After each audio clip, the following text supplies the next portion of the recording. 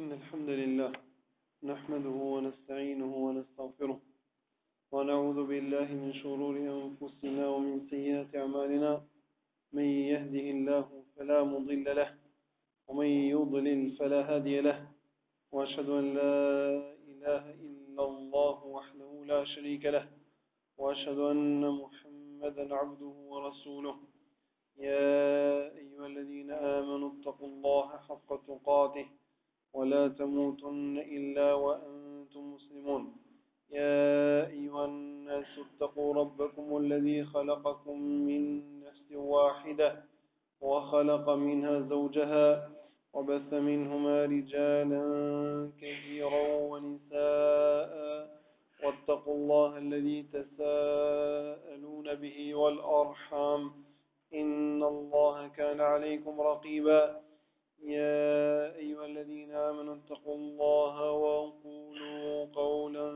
سديدا يصلح لكم أعمالكم ويغفر لكم ذنوبكم ومن يطع الله ورسوله فقد فاز فوزا عظيما أما بعد فإن أصدق الحديث كتاب الله وخير الهدي هدي محمد صلى الله عليه وسلم وشر الأمور محدثاتها وكل محدثة بدعة وكل بدعة ضلالة وكل ضلالة في النار. تندروا بسمتار Allah subhanahu wa ta'ala e ka sjell njeriu në këtë jetë për ta sprovuar atë me të mira dhe me të këqija. Dhe ai personi i cili del fitimtar në këto sprovët dhe i kalon ato me sukses, ai është fituari tek Allahu subhanahu wa ta'ala. Dhe të gjitha sprovat të cilat i ka dhënë Allahu i madhuar njeriu, ato kanë lidhje me disa gjëra.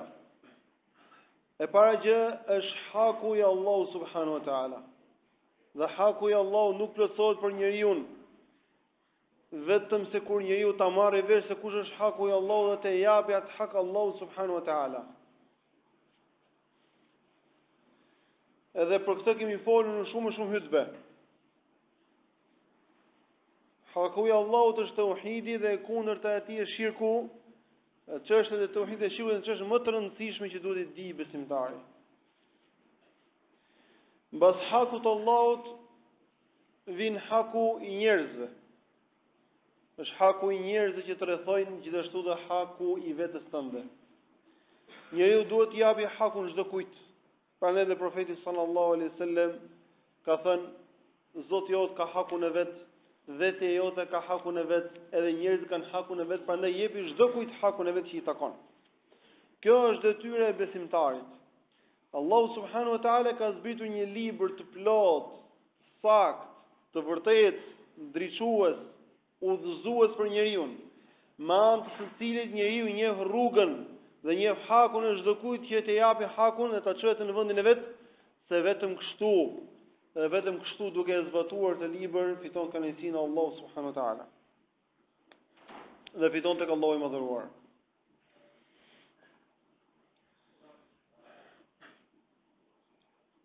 Detyrat që ka njeriu ndaj njerëzve janë të shumta. Dhe njohja e këtyre detyrave është domosdoshme, që njeriu mos i hyjë në hak askujt. Dhe një prej gjunafeve të mëdha që hyn domthonë kundërta se është një prej detyrave është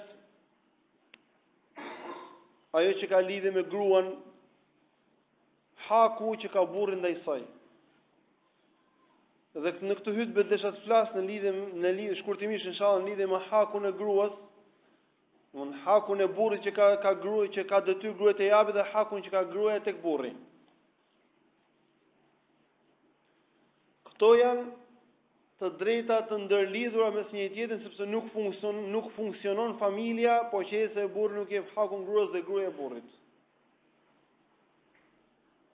Dhe prishja e familjes është një prej synimeve të iblisit.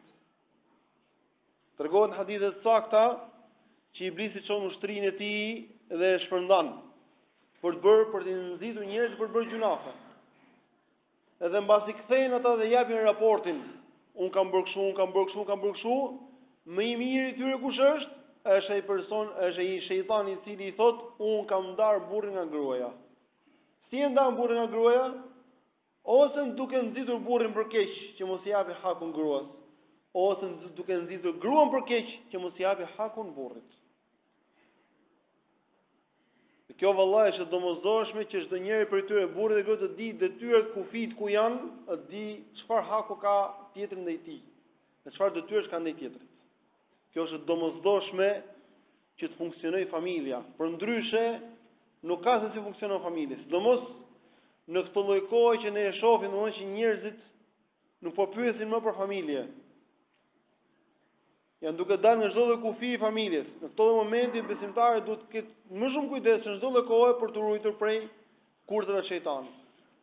Edhe pse e di që Allahu i Madhuar ka vendosur si ligj divorcin në momente kur nuk funksionon familja. Nuk funksionon më. Me zor nuk ka urdhëruar Allahu ta mbash me zor. Kur e shikoj që nuk funksionon më, por mbasi të kesh kryer hakun, atë shkohet te divorci. Divorci është zgjidhja e fundit. Por para ti ka gjëra të tjera që duhet i ketë parasysh burri dhe gruaja të dy bashkë. Dhe sidomos gruaja sepse detyrat e saj ndaj burrit saj janë më të mëdha se sa detyrat që ka burri, dhe pse burri ka detyra të tjera ndaj gruas, por gruaja ka detyra më të mëdha tek burri, sepse ai është i pari i shtëpisë.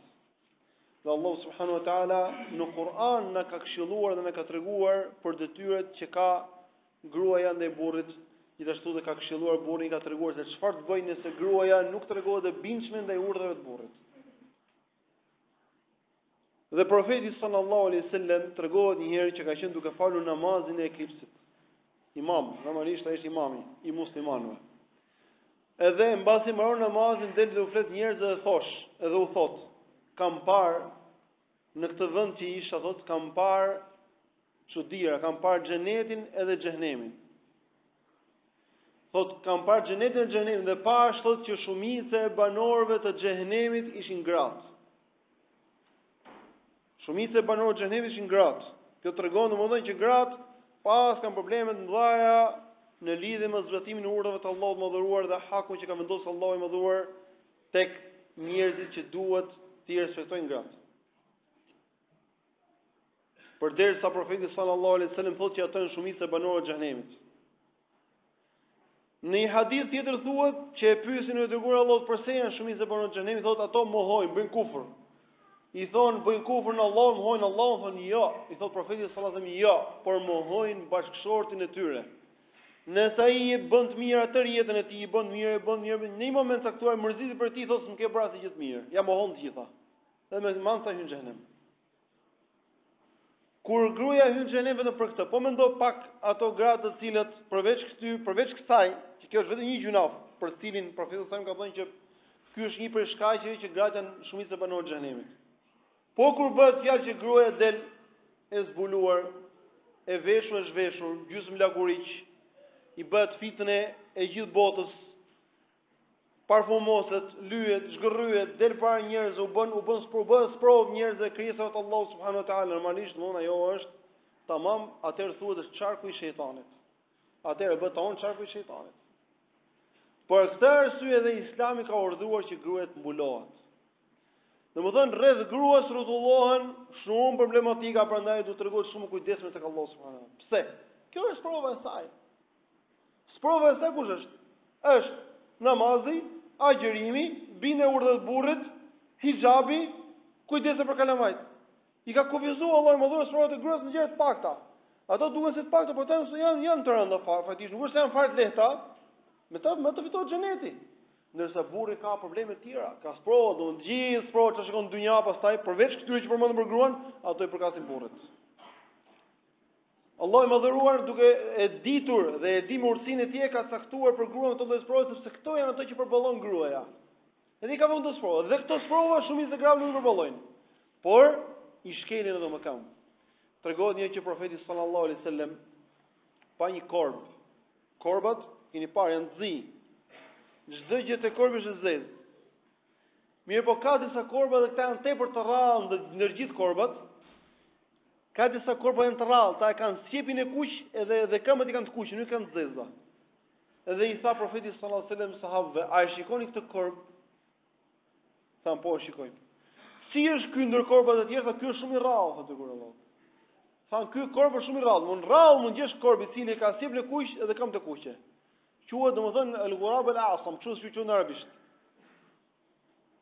Rrallë ka se punë e tij, i tha profeti sallallahu alajhi wasallam, edhe ndër gratë që do hyjnë në xhenet janë aq të rralla saqë janë të rrallta korbat, ky lloj korbi ndër korbat e tjerë.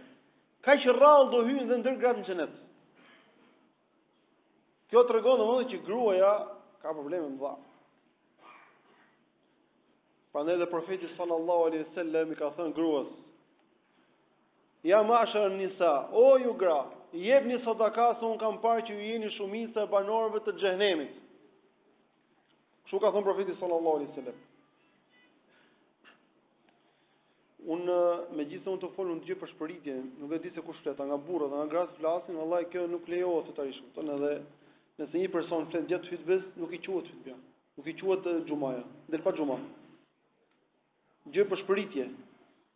Nuk i quhet xhumaja, del pa xhuma. Profeti sallallahu alajhi wasallam thot kush i thot shokut të tij gjatë hutbes pusho, ai del pa xhuma. Kush i thot shokut të tij pusho.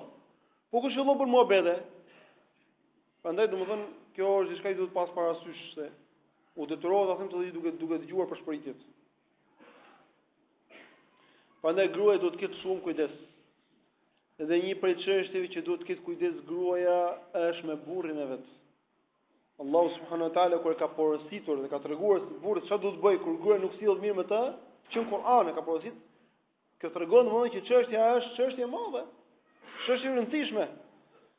Prandaj Allahu subhanahu wa taala thot wallati takhafuna nushuzahunna fa'idhuhunna. Thot ato gra të cilat ju keni frikë se ato nuk ju binden. Nushuz në gjuhën arabe do thot mosbindje. Bos pas fokus vet. I pëlqen mendja e saj. Dhe ka tilla ka sa dush. Thot ato këshillojini. Pastaj thot wahjuruhunna. Thot bëuni hexher. Hexher do të largohesh, domethënë mos i flasësh me gojë, domethënë deri në moment që ti mendon që ajo është domethënë është kthjelluar. Ka thënë Ibn Abbas se hexhri është mos flesh me të në krevat. Pastaj thotë Allahu më dhe wadribuhunna, edhe rrihini ato. Ka thënë Ibn Abbas se rrahja këtu nuk bëhet fjalë domethënë për ta rrahur për ta vdekur, se ka për atyre burrave fatkisisht që tregojnë muskujt e tyre me gratë të tyre. Tregojnë muskujt e tyre me gratë të tyre. Edhe ka për atyre që edhe i gjakosin gruan. Vallahi kjo është fatkisi. Po arriti çështën deri në lloj pike që ti ta gjakosësh gruan, më mirë çojnë në shtëpi vet, të nderuar, të respektuar, thoj gruan, ne nuk jetojmë dot bashkë, ti në shpitate, unë në shpitime. Nuk ke pse e torturon në lloj forme. Vallahi kjo nuk lejohet fetarisht. Kjo është padrejti e madhe që bëhet gruas, rrifet gruan në lloj pike. Dhe kur thuhet në këtë jetë që rrifini ato nuk është qëllimi ta rrafësh si gjuhë kafshës. Thotë Ibn Abbasi është goditje e lehtë, qëllimi i saj është thjesht për ta përkujtuar çfarë duhet bërë. Kjo është. Tregohet që në kohën e profetit sallallahu alajhi wasallam, që është çështje e trafës, sepse mbasi se një mund ta keq kuptojnë. U ankuan gratë tek profeti sallallahu alajhi wasallam, i thanë o dërguar Allahut burrat na rrahin. Edhe profeti sallallahu alajhi wasallam ndaloi burrat, i tha mos i rrifni gratë. Mirë, mas ndaloi burrat nuk i rrafën më. Ç'a ndodhi? Vajtu në ankun burrat. Thonë dërguar Allahut na hypën gratë në qaf. E kështu është subhanallahu, është e çuditshme njeriu, natyra e njeriu domethënë. Po e let lirë ty hypëm qaf. Po e shtrëngove, fillon ankohet. Dhe fati është kjo është subhanallahu që ka thënë profeti sallallahu alajhi wasallam për gruan, thotë gruaja është si brinja e shtrembët. Nëse ti do përpiqesh ta drejtosh, e thyen. Nëse do e lesish është e shtrembët. Shi domodin duhet me avash. Me nga pak. Po qëse do vish me forcë të drejtosh, mori fund. Edhe u ankuan burrë thonë dërguar Allahut, na hypën gratë për sipër qaf.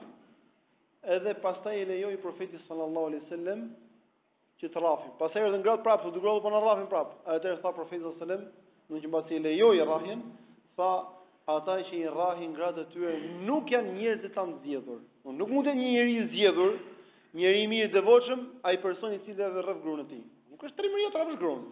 Kjo nuk është trimëri. Kush tregon trimërinë e tij me gruan duke i futur daja gruas për ditë, për mizat që fluturojnë ose për diçka, domethënë, llogarit kur Allah subhanahu wa taala nuk e ka lejuar burrin.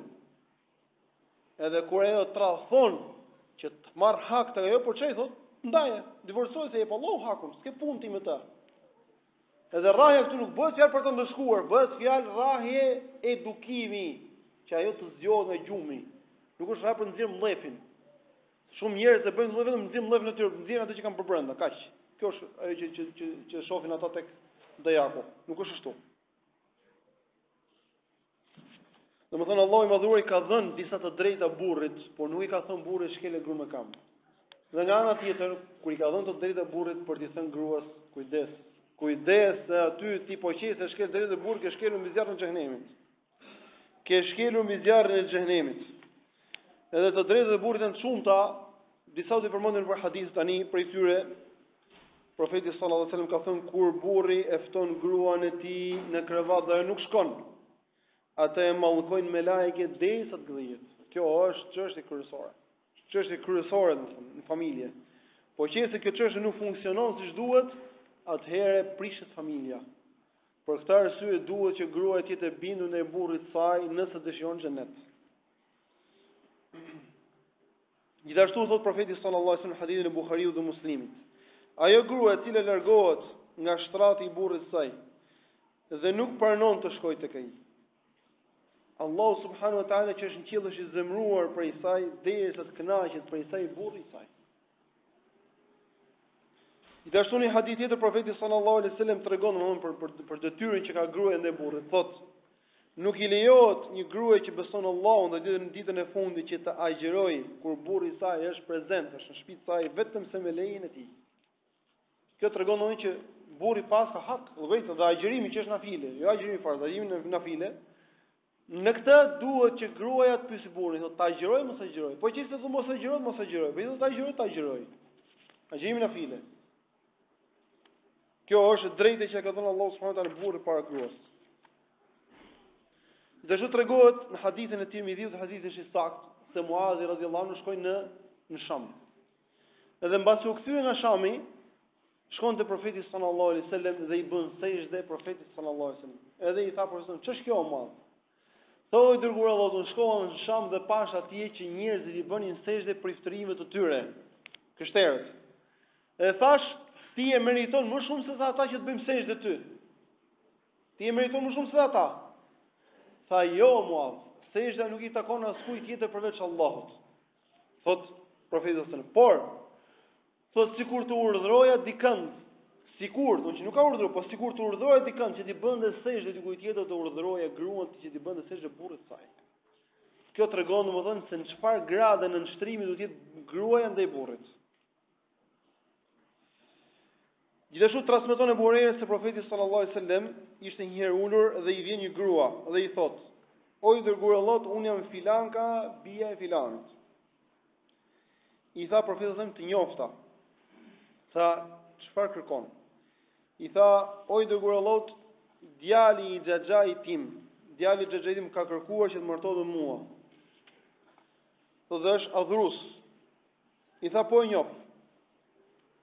Tha, "Duhet të di se çfarë detyre kam unë kundrejt tij, thotë që nëse është diçka që unë kam mundësi ta bëj mirë, për ndryshe mos merrem fare me këtë çështje. Mos martohem fare."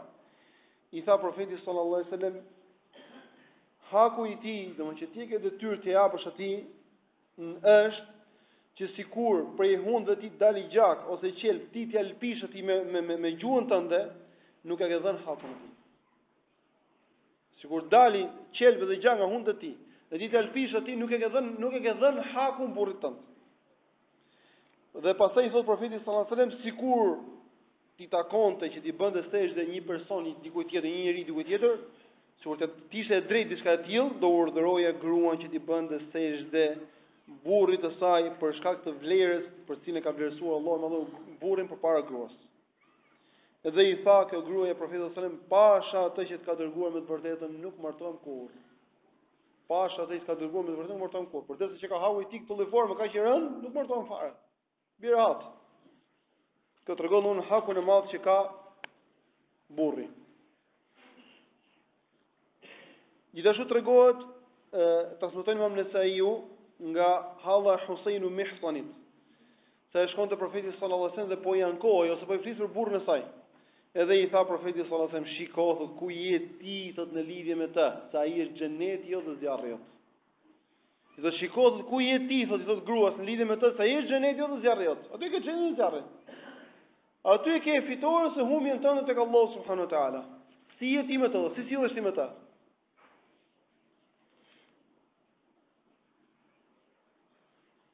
Gjithashtu transmeton Abdullah ibn Amr ibn al-As radhiyallahu anhuma se profeti sallallahu alaihi wasallam ka thënë: Allahu i madhëruar nuk e shikon atë grua, që të gjitha hadithet tregojnë, domethënë që haku i burrit është shumë i madh dhe shkelja e këtij haku është për gjunafeve të mëdha, dhe kjo është arsye për cilën ne po flasim sot. Në të hutën, flas për gjunafet e mëdha. Dhe për gjunafet e mëdha është që gruaja të shkeli të drejtën që ka burri dhe mos i japi hakun e tij. Thot profeti sallallahu alajhi wasallam, nuk e shikon Allahu atë grua e cila nuk e falenderon burrin e saj kur ajo nuk mundet që ketë kurrë e pa nevojshëm për ta. Domthonë ka nevojë gjithmonë për ta. Kur ajo ka gjithmonë nevojë për ta, edhe nuk ka falenderon për ato të mira, Allahu nuk e shikon atë grua. Kjo tregon që kjo është për gjunafe të mëdha, gjunafe të rënda. Nuk është shaka. Gjithashtu tregon Muad ibn Jabal se profeti sallallahu alajhi wasallam ka thënë një hadith madhështor, është hadith i madh, që tregon për hurijet e xhenetit, se çfarë thon hurijet e xhenetit kur shikojnë që gruaja e dunjas e mundon burrin e saj. Thot profeti sallallahu alajhi wasallam, kur gruaja e mundon burrin e saj, thot gruaja e tij që është për banorëve të xhenetit, për hurive të xhenetit, i thot asaj, mos e mundo të vrasë Allahu. Çe thot, mos e mundo të vrasë Allahu, sa ai është i huajt e tij dhe së shpejt do vi tek ne. Dhe mos e mundo të vrasë Allahu, sa ai është i huajt e tij së shpejt do vi tek ne. Për këtë arsye, vallai, nuk është çudi kur dëgjojnë që profeti sallallahu alajhi wasallam thotë që gratë janë shumicë e banorëve të xhenemit. Shikosh, domethënë çudia të grave. Profeti sallallahu alajhi wasallam ka thënë burrave, silluni mirë me gratë, ato janë ndër tek ju robresha. Kështu ka thënë profeti, janë tek ju robresha. Fatikisht, realiteti ka treguar që në të vërtetë burrat janë bërë robër tek gratë dhe jo gratë robresha tek burrat. Ibn al-Qayyim ka përmendur këtë lloj gjë, këtë hadith tek nunia e tij vjershe që ka folur për xhenetin, dhe ka treguar, ka folur për hyrinë e xhenetit, se si ka vlerësuar Allahu, si ka ngritur Allahu, se si që ka dhënë Allahu i madhuar, ka treguar domthonjë që nuk janë si gratë e dunjas. Gratë e dunjas, Allahu i ka quajtur robresha tek burrat e tyre dhe ka thënë burra, silluni mirë me to, sa të në dorë tuaj. Edhe në të vërtetë ç'a ndodh, është gruaja që ka marrë burrin në dorë dhe drejton nga doja e burrin. Dhe kjo domethënë në të vërtetë kjo nuk është vlerë për gruan, ëh? Kjo është vlerë për burrin që ai që ka që durueshëm me ta. Domethënë kjo është vlerë për burrin. Kurse ajo që drejton burrin në këtë formë, ajo Allahu na ruaj nga kjo lloj gjendje, se kjo është shumë e rëndë për të tek Allahu subhanahu wa taala. Thot Ibn al-Qayyim, thot Allahu i madhuri ka quajtur robresha gratë, domethënë që sepse burri është që drejton. Por Ibn Qayyim thon kohën e vet para 700 vjetësh, por sot thot në kohën e tij, thot Ibn Qayyim, janë bërë thot burrat sot robër në duart të grave. Kur ai thot këtë në kohën e vet, po sot normalisht që ka për tyre të cilët domethënë janë bërë robë, ka edhe për tyre që i torturojnë gratë dhe që të dy këto janë ekstreme të ndaluara, që nuk lejohen fetarisht. Për këtë arsye është detyrë për gruan që ajo të përpiqet të kërkojë kënaqësinë e burrit të saj, të largohet nga çdo gjë që ai e urren. Domethënë bëhet fjalë brenda kufive të Allahut subhanahu wa taala. Në ato gjë që janë halal. Nëse burri kërkon gruas që është haram, nuk i lejohet gruas të pindet. Nuk bëhet fjalë, kjo është parim domethënë. Nuk ka bindje ndaj krijesës në kundërshtim me urdhën e krijuesit. Gjithmonë ne flasim brenda kufive që ka lejuar Allahu. Nëse burri i kërkon gruas diçka halal, thotë bëje këtë, edhe unë zua ta bëj. I thotë burri, po mund duket arsye, thotë mos duket arsye, thotë gruaja. Atëherë ne i themi arsyeja e burrit është më parsorë se arsyeja e gruas. Haku i burrit është më parsorë se haku i gruas. Farefisi i burrit është më parsorë se farefisi i gruas. Gjithë këto kanë përmendur dietarët kur kanë folur për çështjen e hakut të burrit. Edhe haku i tij dhe haku i farefisit të tij është më parsorë se haku i saj dhe haku i farefisit të saj tek Allahu subhanahu wa taala. Kjo është detyrë e saj, nëse dëshon të fitojë. Nëse nuk dëshon të fitojë, nëse dëshkojmë me shumicën, ne tikim me shumicën. E ka treguar profeti sallallahu alajhi wasallam që shumica dihet se ku janë. Kështu që ideja është kur Ibn Qayyim thot këtë lloj gjëje për gratë në kohën e tij, që ato kanë marrë parallikun edhe i kanë bërë burrat e tyre robër. E çfarë mund të thotë sot? Sot në këtë lloj kohe ku ligji e mbron të drejtën e gruas, e mbron deri në lloj pike sa mund shkelet burri me këmbë, edhe e rëndësishme të mbrohet haku i gruas. Po a them edhe një herë, nuk është qëllimi këtu është që burri domosdoshmë të jepet domosdoshmë e drejta për ta torturuar ose për ta çnjerëzuar gruan. Nuk është kjo qëllimi. Por qëllimi është që gjërat shkojnë në mezin e mesatarit që ka vendosur Allahu subhanahu wa taala. Dhe mesatarja është që gruaja duhet di vendin e vet. Gruaja nuk mund bëhet e parë. Mosbesimtarët thonë që burri me gruan janë të barabartë. Kjo s'është e vërtetë. Kjo është shpifje. Allahu i madhur nuk e ka bërë të barabartë. Allahu i madhur nuk e ka bërë të barabartë. Profeti sallallahu alajhi wasallam ka thënë grave, ju jeni të mangëta në fen tuaj edhe në logjikën tuaj. I kanë thënë dërguar pse jemi të mangëta, i ka thënë profeti sallallahu alajhi wasallam, a nuk e le gruaja namazin për disa ditë gjatë muajit, nuk falet.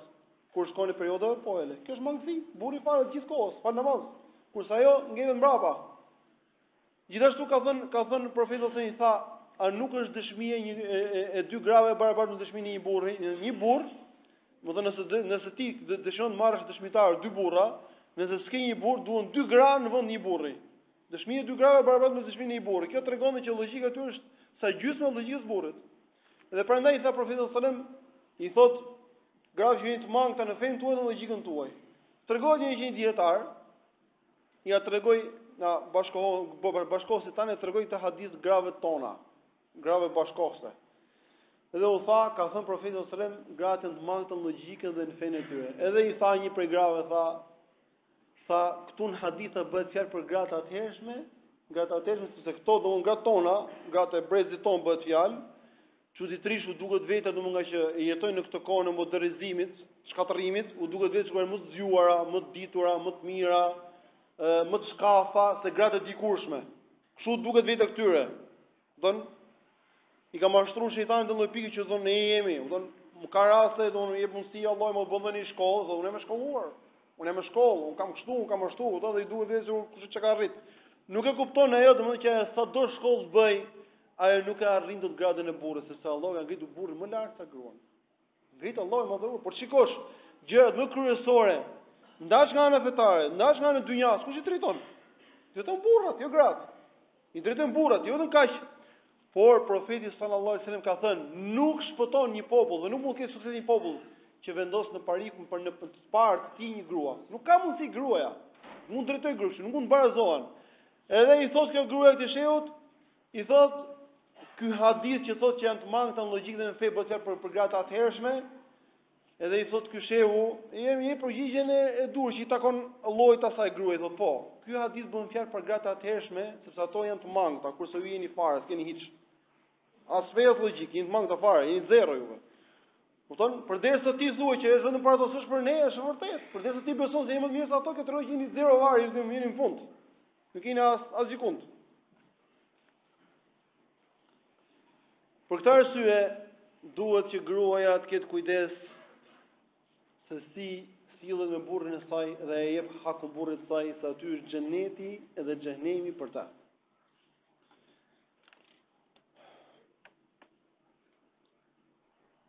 Tregohet nga Aisha radhiyallahu anha se ka thënë, i drejtohet grave, thotë jam mashër nisa, thotë o ju grupi i grave, o ju grave, sikur ta dini ju se çfarë haku kanë burrat tuaj që ju keni detyrë t'u jepni, thotë ju do t'i fshinit pluhurin në këmbët të tyre me faqet tuaja. Po ta dini hakun e madh që ka burri, do të fshinit pluhurin në këmbët të tyre me faqet tuaja, po ta dini. Po nuk e dini edhe u duket vetë sikur janë gratë me burrin, një njësoj. Gjithashtu profeti sallallahu alajhi wasallam ka treguar për gratë, të cilat janë gratë të devotshme, të mira, edhe japin hakun burrit, thot profeti sallallahu alajhi wasallam. U thot burrave, gratë tuaja që janë prej banorëve të xhenetit, domthonë ajo grua e cila do të meriton xhenet, kush është? Thot, është ajo grua e cila është e dashur me burrin e saj. Thot, dhe kur ajo e mundon burrin, ose ai e mundon atë, shikoj, në dy rastet, ose kur ajo e mundon, ose kur ai e mundon atë, ajo shkon tek ai e vendos dorën e saj tek dora e tij dhe i thot, unë nuk vej gjumë në sy derisa të kënaqesh. Ky është hadithi e profetit sallallahu alajhi wasallam, hadith sakt. Kjo tregon vlerën që ka gruaja e devotshme, do thonë që kjo meriton xhenet. Kjo është i meriton xhenet. Jo, po kur mërzitet, thot gruaja haku im, dhe fillon në shtremon turit. Dhe shikon shtremon burrin. Ja harron gjithë ato mirë që i ka bërë. Edhe thotë ti s'ke bërë mirë kurr. Ti je kështu, ti je ashtu, mbas mund të vëta mallkoje, ta shaje, mund ta thotë gjitha. Ose në të kundërt, fillon mërzitet dhe burri pastaj ja kthen, domthonë një gotë ja kthen me legen me ujë. Edhe ajo një llaf, ai 5 llafe, ajo 2 llafe, ai 10 llafe, pastaj futet edhe nga mbrapa, edhe bën më gjak, edhe në fund fare pastaj del fitimtar shejtani. Profeti sallallahu alaihi wasallam ka thënë për gruan e mirë, thotë, ajo grua e cila fal 5 vaktet që i ka bërë Allahu detyrën e saj, dhe agjeron muajin e Ramazanit, dhe i bindet burrit të saj, hyn nga cila portë e xhenetit dëshiroj. Hyn në xhenet nga cila portë e xhenetit dëshiroj. Domethënë, subhanallahu, Allahu i madhuar ka kufizuar detyrën e gruas. Ka kufizuar namazin, agjërimin, bindjen e burrit. Janë gjëra të pakta, normalisht ato janë gjëra të përditshme, nga që janë të përditshme janë sprovë, një si punë ujë që pikon në shkëmb. Dhe uji që pikon në shkëmb me kalimin e ditës normalisht bën grop. Kjo është sprovë në të vërtetë. Kjo është sprovë e gruas. Nuk ka sprovë të tjera gruaja. Gjithë provat e përjashta, jashtë ambientit të shtëpisë, janë provat që i përkasin burrit. Janë hallut e burrit. Edhe ato ka për detyrë burrit i përballoj, jo gruaja. Dhe fatkeqësia sot me kush është që gruaja sot ka dalë përjashta për të kryer ato detyra që nuk i kryen burri i saj. Dhe ka marrë përsipër ato gjëra që nuk janë detyrë e saj. Edhe si rezultat pastaj kur shkon në shtëpi, ai do luajë rolin e burrit. Pastaj do gatuj burrin në vend gruas sepse gruaja ka punuar tër ditën. Nga që ka punuar për tër ditën, kush do gatuj? Kush do laj? Kush do fshi? Kush do edukoj fëmijët? Në një kohë që detyra e gruas edhe zanati i saj parsor që ka vendosur Allahu kush është bindjen e burrit të saj në shtëpi. Është shërbimi që ti bëj burrit të saj dhe edukimi i fëmijëve. Po qëse gruaja e kryen këto, ka kryer gjë të mëdha. Dhe po qëse i kryen këto siç duhet, ajo meriton xhenetin tek Allahu subhanahu wa taala. Është gjë e madhe për ta. Dhe një hadith tjetër është hadithi nga hadithet e frikshme që ka treguar profeti sallallahu alajhi wasallam për gruan nga Abdullah ibn Umar transmetohet se profeti sallallahu alajhi wasallam ka thënë: dy personave nuk u ngjitet namazi mbi kokën e tyre një pllëm. Domthonë nuk u pranohet namazi tek Allahu më dy personave. Personi i parë është sklavi i cili largohet nga zotëritë e tij. Domthonë në kohën kur ka pas sklever, nëse një person e blen me para, ka sklavin e tij. Nuk ka drejtë tike për tij. Derisa të lëshoj Allahu që të lirohet me rrugët që ka lejuar Allahu më thonë, se tiki domethënë pas drejtën e zotërisë tij nuk i lejohet, thotë profeti sallallahu alajhi wasallam se ikin në këto forme, nuk i pranohet namazi. Edhe i dyti, personi i dytë që nuk i pranohet namazi, nuk i ngjitet namazi i pllëm mbi kokë, është ajo grua e cila kundërshton burrin e saj derisa të kthehet në bindjen tek ai. Nëse gruaja kundërshton urdhat e burrit të saj, derisa të kthehet tek bindja ndaj burrit, namazi i saj nuk i ngjitet mbi kokën e saj një pllëm. Të falë namaz natë, të falë namaz ditë, ta gjëroj për ditë ose i ditë po ditë sa të doj. Ajo ka këtë lloj dënimi tek Allahu subhanahu wa taala dhe hadithi është i saktë. Prandaj profeti sallallahu alajhi wasallam ka thënë un pash dhe në xhenemin dhe pash shumica e banorëve të xhenemit janë gratë. Një për problemet e tyre kush është? Janë problemet që kanë ato me burrat e tyre. Lutë Allahun e madhëruar ti udhëzoj gratë e muslimanëve, ti bëj ato të devotshme, të bindshme ndaj burrave të tyre.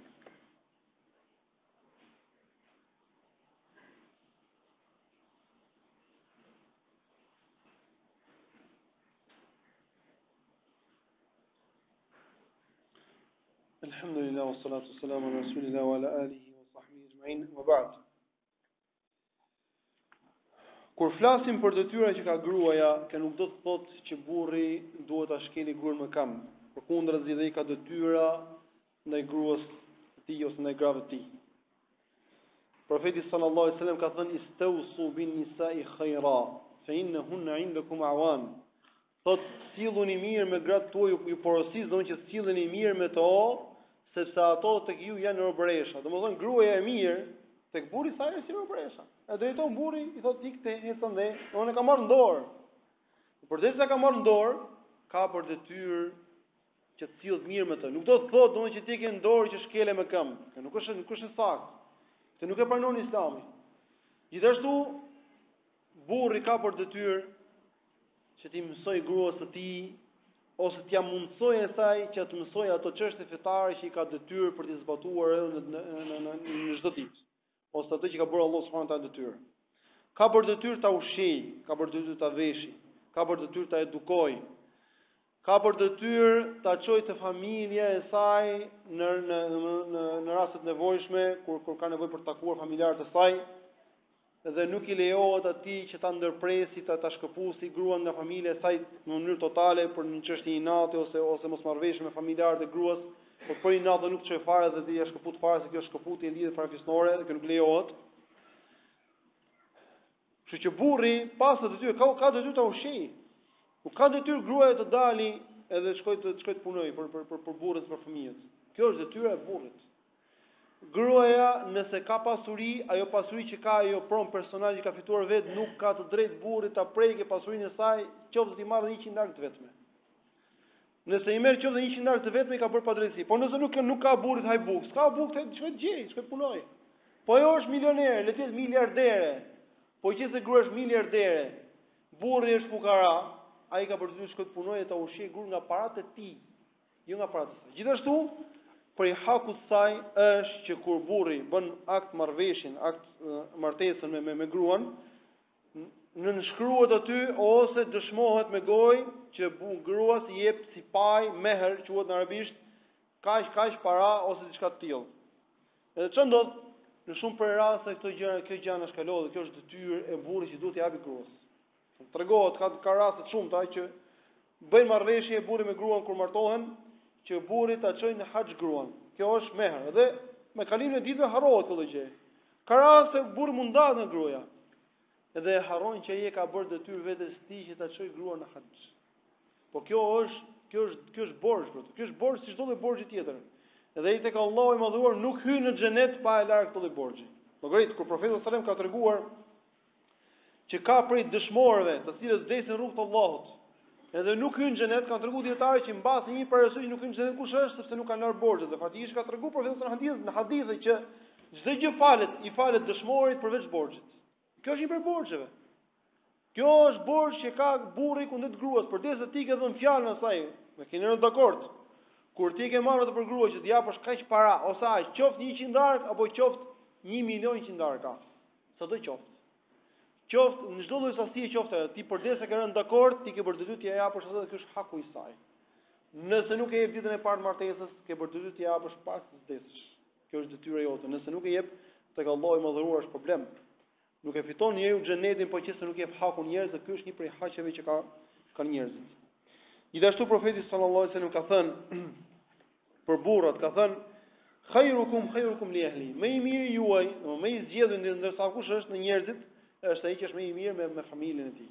Më i mirë që është me familjen e tij. Në transmetim thotë është ai që është më i butë me familjen e tij. Kjo tregon domosdoshmë që burri zgjedhur, i cili është i devotshëm, është i mirë tek Allahu subhanahu wa taala, është ai person i cili sillet i mirë me familjen e tij. Kjo domosdoshmë është si e lartë. Fatikisht njeriu te familja e tij tregon moralin e tij se kush është më i vërtetë. Allahu na bëft për njerëz të plotë edhe për njerëz me moral të lartë. Aty tregohet se njeriu nuk ruhet familjen e tij. Aty çfarë bën aty ai është. Dhe ai që është i mirë aty, ai automatikisht ka për të qenë më i mirë me të tjerët, me të cilët nuk takohet për ditë. Për këtë arsye profeti sallallahu alajhi wasallam thotë që ai më i miri ju është ai që është më i mirë me familjen e tij. Dhe tregohet që Omer radhiyallahu anhu kur ishte prijës, i shkon një person për t'u ankuar për gruan e tij. I thoshte çfarë të bëj me gruan, do të ankohesh. Shkon te dera e shtëpisë Omerit, ka qenë shtëpi thjeshta, ka pas mure të mëdha që këto sot. Po shkon mazher mund dëgjoj çfarë bësh brenda. Shkon mazher kur dëgjon gruan e Omerit duke i bërtit Omerit. Gruan e Omerit duke i bërtit Omerit.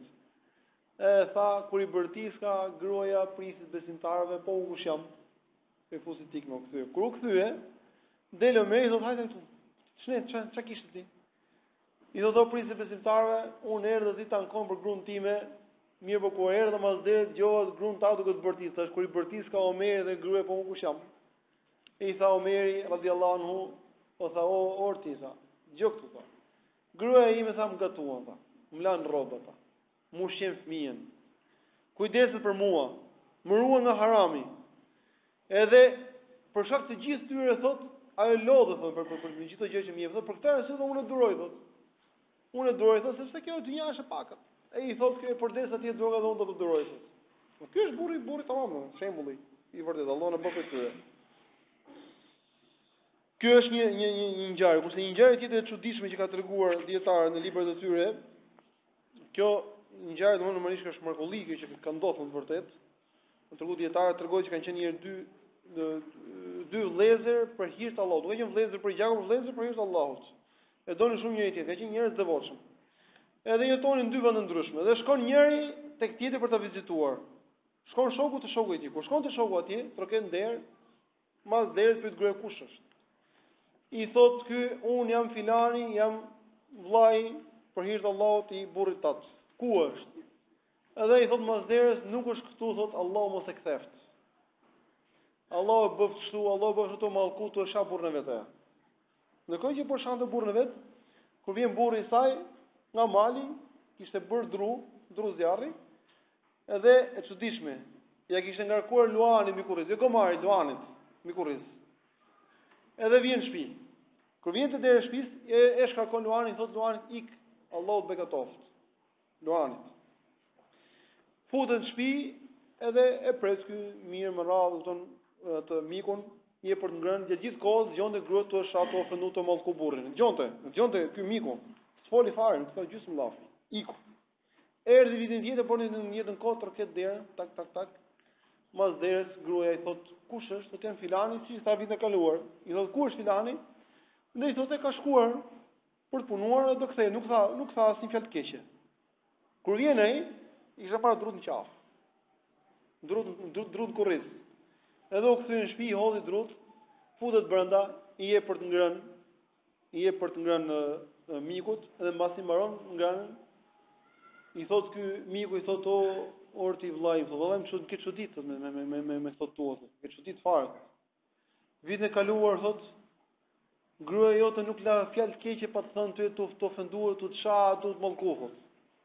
Nga ana tjetër do të shikoj që Allahu më dhurat kishte nënshtruar ty luani ishte si që ti mbartë drutin si në shtëpi. Kurse si vjen thot, këtë kundër ti drut në qafë, këtë thot pas është luan, thot gruaja thot e përkryer thot. Si është puna jote? I thot ai vjet thot un kam pasur një grua thot që ka qenë shumë ashpër. Edhe un kam qenë domethënë në sprovë me të dhe bëja durim thot. Edhe fatikisht tregon Imam Dhahabiu thot, ajo e shante kurse ky si kthen në përgjigje fare. Thot bëja durim me të derisa ajo vdiq thot. Kur vdiq u martova me një grua tjetër të devotshme që më bindeshe. Edhe gjatë kohës që unë kishte këtë grua që ishte e keqe, më kishte nënshtruar Allahu luanin. Luani e gërsirë, e kishte nënshtruar Allahu më dhon për shkak të devotshmërisë së tij. Se bënte durim me gruan, nga që bëja durim me gruan time, që ishte aq e ashpër, më nënshtroi Allahu e gërsirat. Dhe më shërbenin mua thot. Pastaj thot kur mësoi Allahu këtë grua devotshme, unë ashar hatut dhe Allahu më largoi luanin dhe i mbaja dorë në qafën time. Kështu që Allahu subhanahu wa taala ka caktuar për njërin që të sprovohet. Sprova ti mund ta ketë me gruan ose gruaja me burrin. Më i mirë është ai i cili bën durim dhe jep hakun. Prandaj detyra në këtë rast është që njeriu të kryejë detyrën e tij dhe hakun e tij ta kërkojë për Allahu subhanahu wa taala, se Allahu i madhur do ja japë një ditë. Në mos herët, vonë do ja japi. Dhe do ja japi çdo kujt atë që meriton. Por e rëndësishme është që familja nuk mund të funksionojë nëse nuk ka harmoni dhe nëse nuk njeh çdo njeri prej burrit dhe gruas detyrat dhe kufit e vet që ka. Por ndryshe ata bën lodër e shejtanit që lun shejtani me ta se dëshiroj Allahu më dhëruar të na ruaj nga kurthet e shejtanit, na bëj për njerëzve të zgjedhur, Allahu shpëndira. Në së fundi vëllezër, po bëjmë një thirrje për xhamin, falënderimi tek Allahu që Allah e ka lehtësuar ngritjen e xhamisë deri në këtë pikë që ka arritur. Ka akoma punë, po bën suvatime nga brenda nga jashtë, ka ngelur goxha pjesë për të rregulluar. Prandaj jepni sadaka që Allah subhanahu wa taala t'ua shtoj juve për shpinë Allah subhanahu wa taala. Kush ndërton për Allah një shtëpi në xhami, i ndërton Allah i madhuar atij një shtëpi në xhennet. Edhe kush jep Allah ja zvendëson. Kush jep, Allahu subhanahu wa taala i zënson. Profeti sallallahu alaihi wasallam ka thënë nuk paksohet pasuria nga sadakaja. Allahu shpëlet mirë. Allahu akbar, Allahu akbar. Ashhadu an la ilaha illallah. Ashhadu anna Muhammadan rasulullah. Hayya 'ala as-salah. Hayya 'ala al-falah. Qad qamat as-salah. Qad qamat as-salah. Allahu akbar, Allahu akbar. La ilaha illallah.